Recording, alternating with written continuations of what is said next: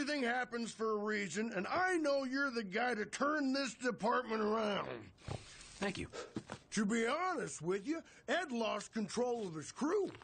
You see how they've been acting out there? Oh, did I get you? There's no discipline anymore. So you're the new sheriff, and I'm counting on you to lay down the law. Good skin. I should make a chicken just a skin. I'd buy that.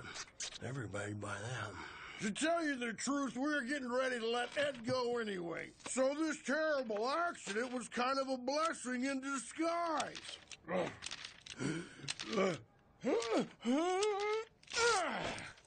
One good thing has come out of this tragedy. From now on, if you're wearing a tie on the tarmac, it's gotta be a clip-on. That's a nice way to honor his memory. So, listen, I'm hearing some rumblings that Rosie and the baggage handlers are thinking of going on strike. I'm really counting on you to make sure your men understand that wouldn't be in anybody's best interest. Oh, they're not gonna strike. They're my guys. They're reasonable.